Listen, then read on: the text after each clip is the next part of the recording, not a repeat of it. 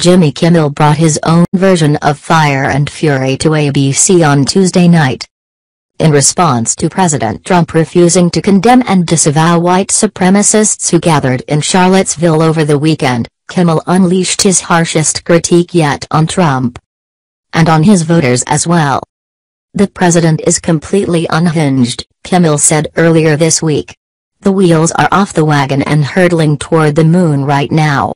As you might expect, a certain segment of the American population was unhappy with Kimmel over his rebuke of Trump. And then they let him know it via social media.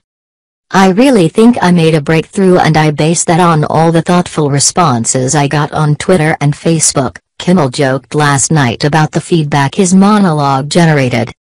He then went on to quote some dude named Thomas who wrote, "Why don't you go somewhere else like a different country if you don't like our president and stop your crying on TV snowflake?"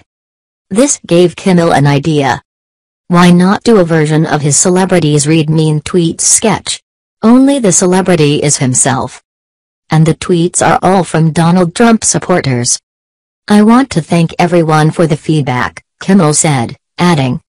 "And it just goes to show you that if you try to understand where people are coming from, and talk to them like human beings, they will open up. You just have to communicate." Considering one internet user referred to Kimmel as a whining baby, we think he was being sarcastic with this comment. But click play on the video below to get an idea of how some viewers are feeling about Jimmy Kimmel these days.